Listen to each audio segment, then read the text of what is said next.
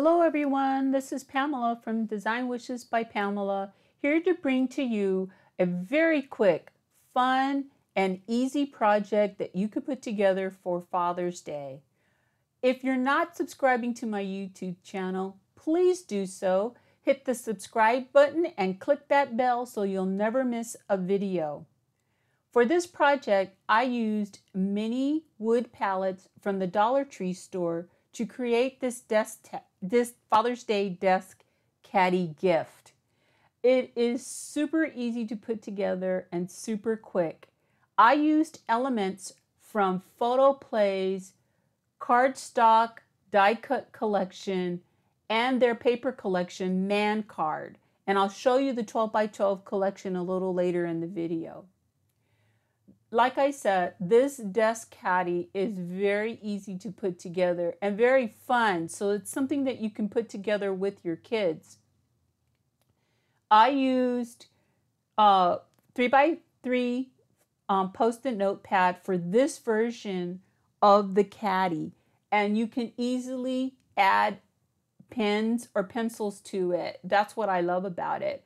You just want to make a bottom on the crate, which I'll show you how to do, and that way your pens and pencils or papers or whatever you decide to use for your design won't fall out. For this particular design, I used furniture repair markers, and a lot of us have this around the house, and they work great on these wood crates. I happen to use the oak color for this crate, and I'm showing that to you because it differs from the pen cap, as you can see, but super easy. I imagine you could probably use Crayola markers with it as well, or permanent markers. That's why this is really super versatile and easy. I used my corner punch to make my photo mat in the back, and I'm also going to be giving you measurements for all the elements. So 3 1/16 by 3 9/16 for that craft photo mat, and then a 3 3/8 by 3 7/8, I'm sorry, for the black cardstock. And then I just used a mini binder clip to clip it onto the back. That way the photo could be changed out. So that makes it a little bit more easier if you're switching out the photos, or if the receiver is going to be switching out photos. So this is what the palettes look like, and again, they're about 4 inches square, approximately 4 inches square. So what I used on this version is my sponge dauber and Tim Holtz Distress Ink and Walnut Stain. And as you can see, the wood palette took the walnut stain distress ink quite nicely, and it gives it a different look. So depending on what type of wood type you like, you can use any color, any paint type, and you'll see another version that I actually use acrylic paint on. So you just connect the two palettes together, as simple and easy as that. This version will feature a wood frame from Project Life. So Project Life has a collection of wood frames, and this is just one of them. I really like this set because not only does it have the graphics, you could see hugs and kisses with this one with the X and O's, it also has little short sayings as well. This is another card from that cardstock die cut set from Photoplay, the Man Card. I'm going to be using that on this version of the project. You'll see the completed version of all the projects, and you'll see how I put them all together. I just want to show you up front the different ones that I'm going to be putting together. Here is the glued finished base for your project. So you can see how one of the palettes is used as the base of the stand, and it holds up the other palette that is vertical. I did use Well Bond throughout this project, although you could use any kind of adhesive that will adhere wood together. I did try hot glue. I didn't like the hot glue because I was able to easily pull the two pieces apart after the glue had dried. I wanted something solid, so I used wood glue. You could also use Barely Arts glue. That works great too. So here's the third version that I'm going to be showing you in this video. And for this version, I used my go-to black Liquitex Mars Black acrylic paint. And I painted the palette pieces. Just the tip, it's best to do your decorating while the palette pieces are flat. It's just a little easier when it's at an angle. You don't always get the perspective that you need. So I'm going to start with this black version of the project. And for that, I added a key keeper. So I just used my paper piercer, and I'm using a Tim Holtz Ideology swivel clasp as the key keeper. This makes a really fun key keeper. It locks in place so that it keeps the keys secure. And then I'm just going to also use a tiny brad. You just want to make sure the brad prongs are long enough that they go all the way through the back of the mini palette. So I'm carefully piercing the wood, and the wood is soft enough where you don't have to pry too hard. You can see I'm already through that one piece of the palette. And then I'm going to apply adhesive into the hole to secure the brad. If you can get your fingers in there to open up the brad and clasp it, that's great. I'm using the adhesive as an extra security measure to make sure that brad does not fall off. So I'm just going to put a little bit of the Well Bond on there. The great thing also about Well Bond, it dries clear. So even though you're seeing it white there, when it's dry, it will be nice and clear. So you want your brad to sit a little bit higher off that palette so that you could put the ring of the swivel clasp through it, and it could be removed and the user could just grab their keys and go. So I'm going to show you a close-up here where you could see that that brad sits about 1/8 of an inch away from the base of the palette. And again, the glue will dry clear, so it won't look messy when it's dry. The next thing I'm going to do is design the back of this palette, and the back of the palette is going to have a pocket.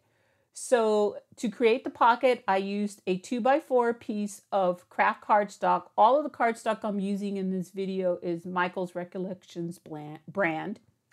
Then I took and scored it at 1/4 of an inch on 3 sides. So you don't need 2 pieces, just one. I just put the illustration on 2 separate pieces.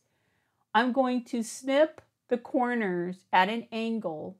This will help fold and score the creases nice and crisp and give you a nice squared off edges. So I'm just taking my scissors and I'm just snipping those corners.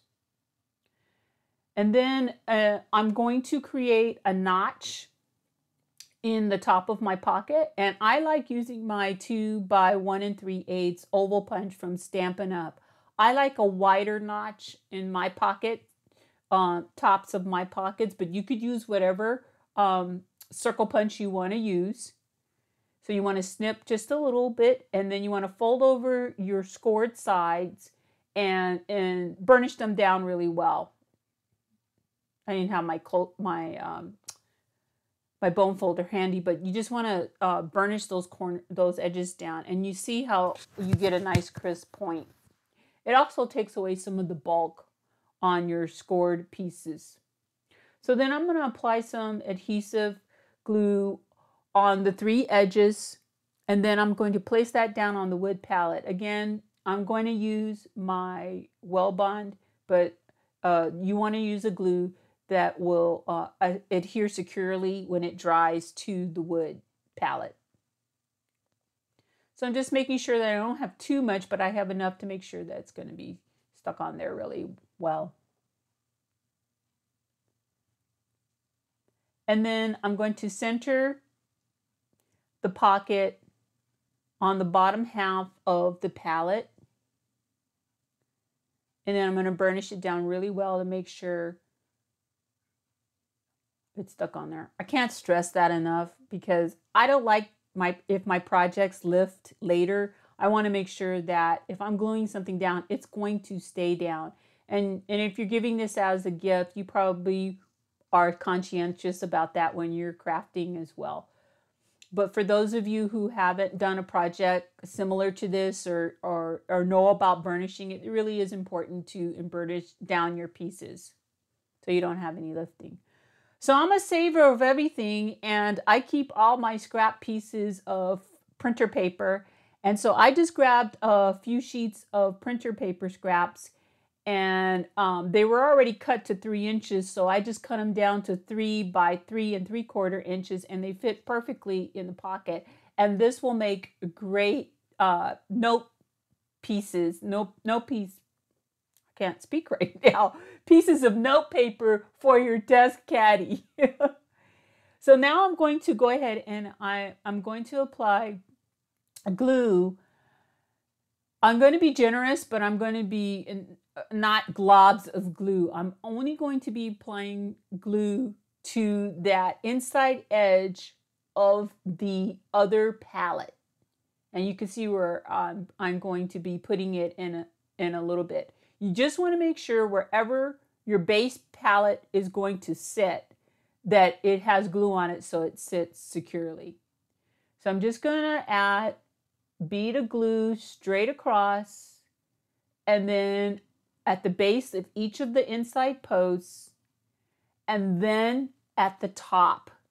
You don't have to put a whole lot of glue. You don't need lots and lots and lots of glue, just in key strategic places to make sure that where the base palette sits, it has a good connection or good contact. So this is the top of my palette where the key keeper is, that's going inside the palette that is sitting vertical where my pocket is for my note sheets, my little pocket for note sheet paper. You want to place something heavy but not too heavy on that base so that as it's drying, you know it's really stuck onto the other palette. And you want to make sure that the edges are flush with one another. The good thing about these, I have quite a few of these, and all of them are squared up nicely. I didn't have to sand down anything with these palettes from the Dollar Tree.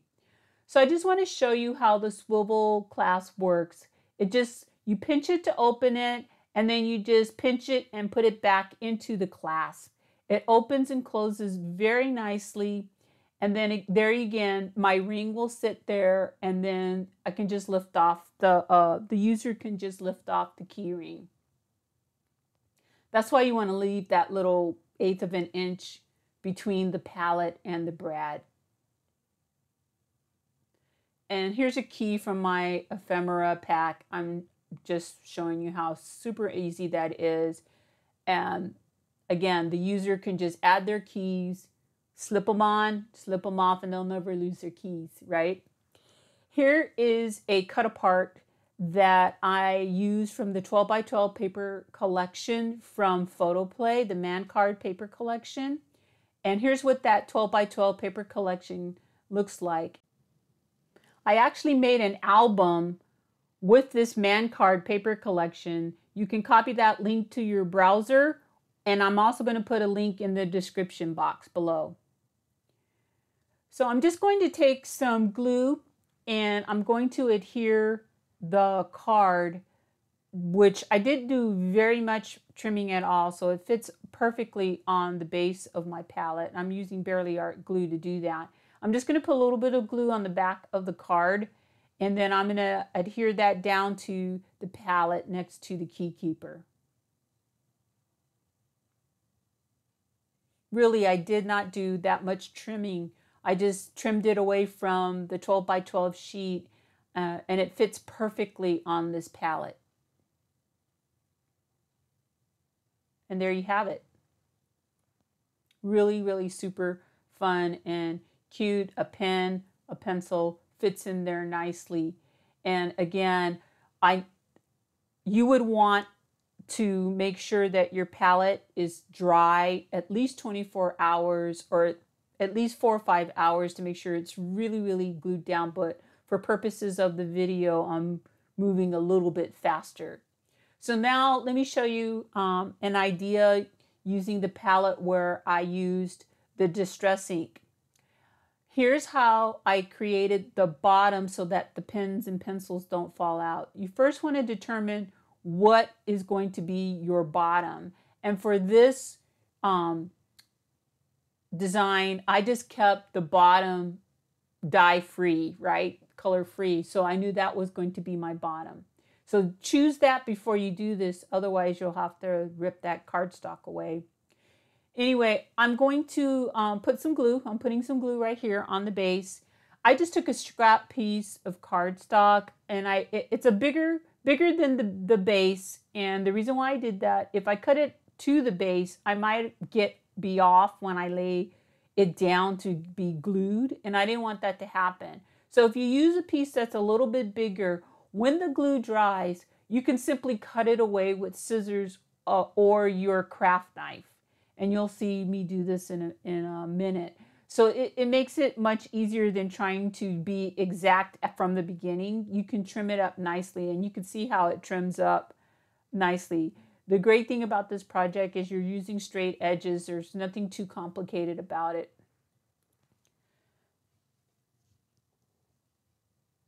For this version, you can see that it isn't split in half like the palette here. What I did is I took my Dremel tool and I cut out that center post.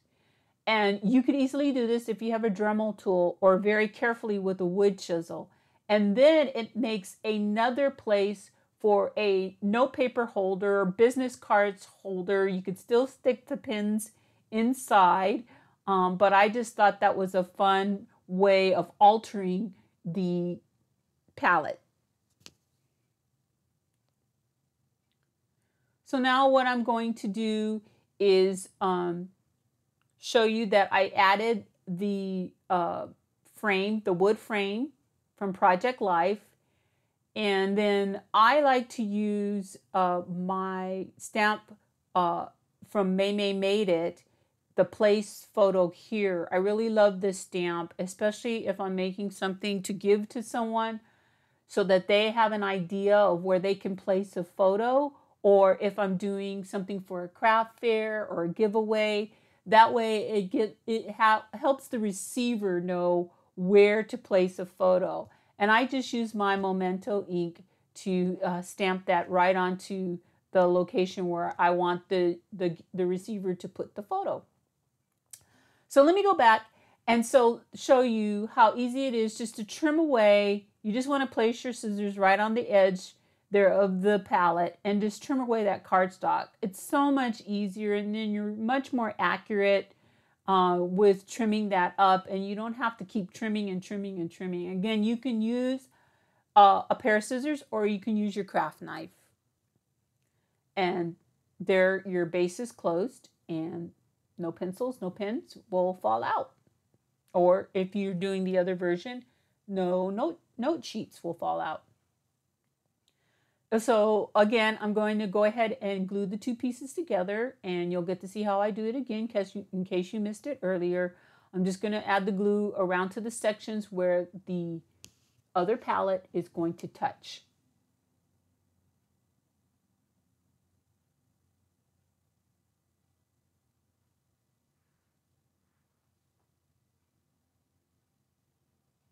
Just going to bring it a little bit closer for you to see how I place the glue.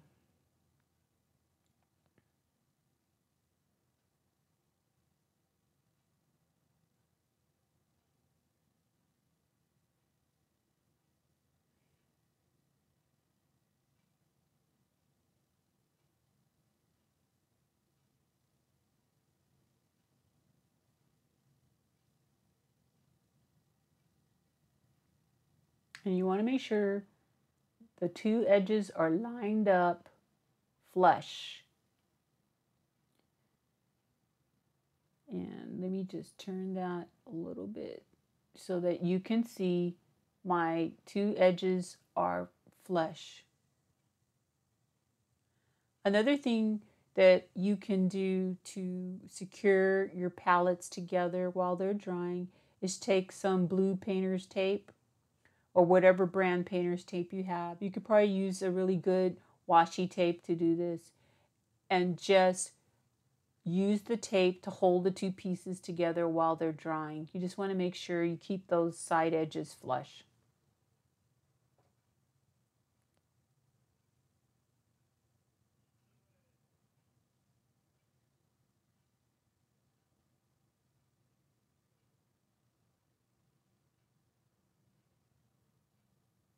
Again, that's what it should look like when it's dry. Again, nice and sturdy. So now what I'm going to do is take another card element from the cardstock die cuts from the Man Card collection and adhere that to the wood palette. If you're not sure how you're going to place the element onto the wood palette, you could always use a pencil and just make a reference mark so that you're hitting the wood slat with the glue that you're applying on the back of your element. And that's what I did there, just made a little mark.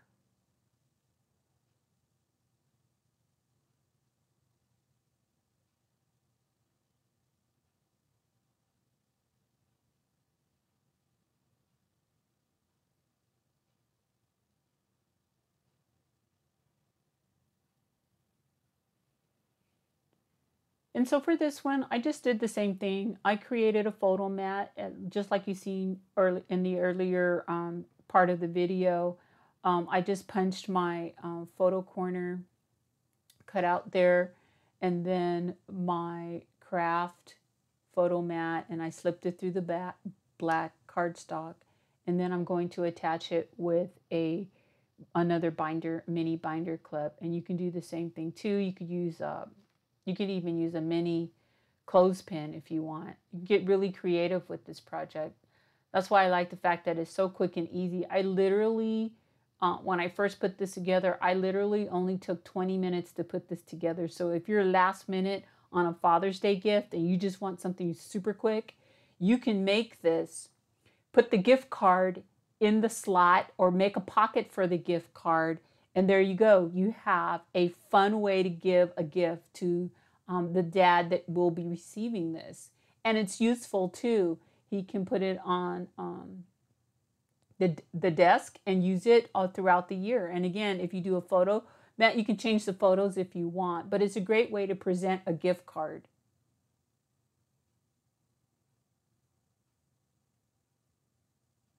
And there you go. Your pencils slide in there nice and easily. Super cute, super fast, super fun. The great thing about it, you could just use scraps of your cardstock. You can use printed paper if you have it. If you don't have any of the cut-aparts or whatever, you can just download an image from the internet. I wanted to show you on the black one, I did create a little label with some brads and layered cardstock to put a message if you wanted to, or put the year if you wanted to. Again, it fits really nicely onto the back of the palette. I hope you liked this video. Again, if you're not subscribing, please subscribe. Give me a thumbs up. Click that bell for notifications. And thank you so much for watching.